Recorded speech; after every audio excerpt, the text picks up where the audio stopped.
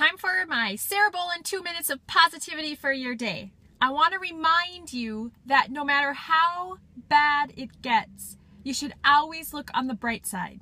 We all obviously have monumental ups and downs every single day. It's how we react to those obstacles that defines our life. Life is actually 10% what happens to us, good or bad, and 90% how we react to it. Keep it positive at all times. Be optimistic in all situations and keep the faith. You have all the tools. Choose to change your negatives into positives. Always, always, always look on the bright side of life.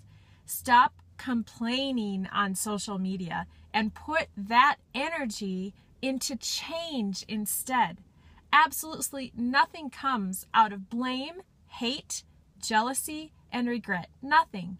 Comparing is a waste of your beautiful life. Focus that energy into taking a step forward. Take action.